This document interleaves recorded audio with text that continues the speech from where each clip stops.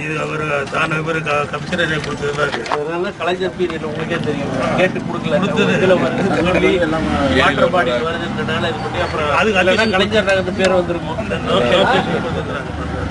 முள்ளு போட்டெல்லாம் கல் போட்டு கேட்டால் என்ன சொல்றாங்க எல்லா இடத்துலையுமே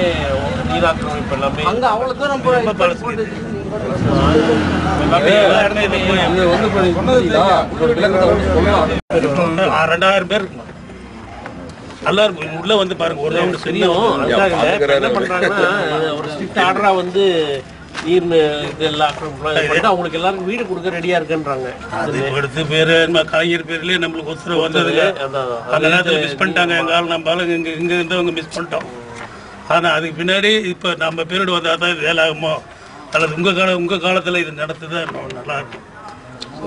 எவ்வளவோ முயற்சி பண்றீங்க இதே முயற்சி ஒரு உங்க முயற்சி வெற்றி ஆகுது அதே மாதிரி நீங்க இல்ல நீர்நிலை இது மட்டும் வந்து ஒரு இடம்னா மத்தவங்க அதே இதை வச்சு வராங்க நோ அப்ஜெக்ஷன் சர்டிஃபிகேட் நம்மளுக்கு முனிசிபாலிட்டி பிடபிள்யூடி பஞ்சாயத்து யூனியன் எல்லாரும் கொடுத்துட்டாங்க சரி நான் பேசுறேன் அதனால நீங்க பேசுங்க உங்க ரெக்கார்டு உங்களுக்கு பாருங்க அவர் வாய்மொழி இந்த உத்தரவு எங்களுக்கு கொடுத்துதான் நீ கட்டலன்னா இன்னும்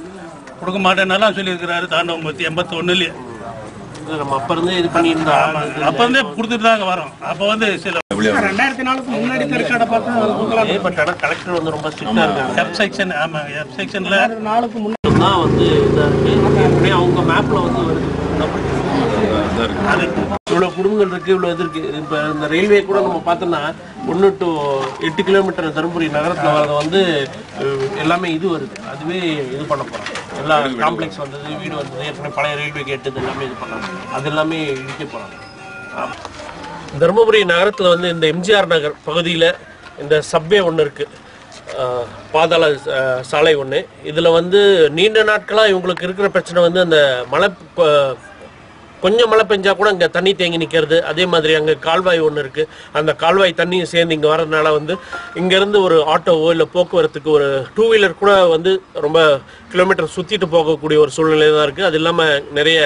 சுகாதார சீர்கேடெல்லாம் வந்து இந்த சாக்கடை தண்ணியெல்லாம் இங்கே நிற்கிறனால வந்து டெங்கு மலேரியா போன்ற இந்த பகுதியில் வந்து ரொம்ப அதிகமாக இருக்குது அதுக்கு வந்து நீண்ட நாட்களாக ரயில்வே துறையில் சொல்லியிருந்துச்சு இப்போ வந்து அவங்களோட கான்ட்ராக்ட் வேலை சாலை போடுவதற்கான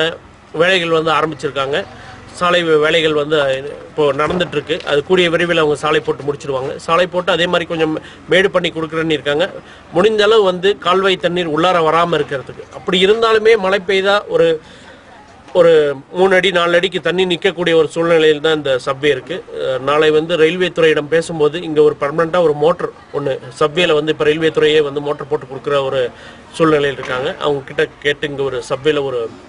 மோட்டர் பர்மனன்ட் மோட்டர் தண்ணி தேங்கி நின்று அதை எடுத்து விடுறதுக்கு அதே மாதிரி வந்து இங்கேருந்து போகிற தண்ணி வந்து இந்த கால்வாய் வழியாக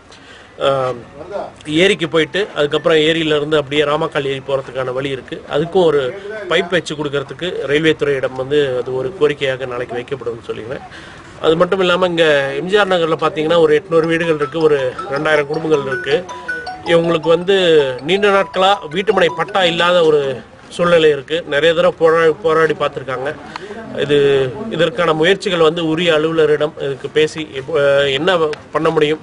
எவ்வளோ சீக்கிரம் வந்து இவங்களுக்கு அந்த வீட்டுமனை பட்டா வழங்கப்படும் என்றது வந்து அலுவலரிடம் பேசி அதுக்கான முழு முயற்சிகள் மேற்கொள்ளப்படும்னு தெரிவித்துக்கிறோம் என்ன சொல்லியிருக்கா சார் ரேடியோ ஸ்டேஷனுக்கு அப்பயே சார் கோரிக்கை கொடுத்துட்டு வந்திருக்கீங்க ஆமாம் ரேடியோ ஸ்டேஷன் வந்து பார்த்தீங்கன்னா 2007 வந்து தருமபுரி ஸ்டேஷன் ஆரம்பித்தது அதற்கப்புறம் ஆரம்பித்த ஸ்டேஷன்ஸ் எல்லாமே வந்து முழு நேரமாக பண்ணிட்டாங்க நமது வந்து 5 மணி வரைக்கும் தான் இருக்குது அதுக்கப்புறம் ஆரம்பித்த காரைக்கால் இது மாதிரியான ஊர் எல்லாமே வந்து முழு நேர ஸ்டேஷன் 12 மணி வரைக்கும் தருமபுரி ஸ்டேஷன் மட்டும்தான் தமிழகத்தில் வந்து 5 மணி வரைக்கும் பகுதி நேரமாக வந்து உபயோகத்தில் இருக்குது அது வந்து வருடத்துக்கு வந்து 25 லட்சத்துக்கு மேலே வந்து வருமானம் ஈட்டக்கூடியது இந்த பார்ட் டைம்லேயே அப்போது நம்ம இன்னும் அதிகப்படுத்தினா இன்னும் அதிக வருமானமும் அரசாங்கத்துக்கும் வரும் அதே மாதிரி வந்து இங்கே தருமபுரி மிகவும் பின்தங்கிய மாவட்டம்னால ஒரு சோர்ஸ் ஆஃப் என்டர்டெயின்மெண்ட் விவசாயிகளுக்கோ அதே மாதிரி வந்து இந்த செக்யூரிட்டி இவங்க எல்லாமே வந்து வச்சிருக்கக்கூடியது வந்து அந்த ரேடியோ பெட்டி அது இல்லாமல் அரசாங்கத்தோட நலத்திட்டங்கள் செய்திகள் இதெல்லாமே வந்து போய் சேர்றதுக்கு வந்து அவங்களுக்கு சுலபமான ஒரு முறை அதனால் அது 12 மணி வரைக்கும் நீடிக்கிறதுக்கு கேட்டிருக்கோம் நைட் வரைக்கும் அது வந்து அவங்க கண்டிப்பாக செய்துறேன்னு சொல்லியிருக்காங்க.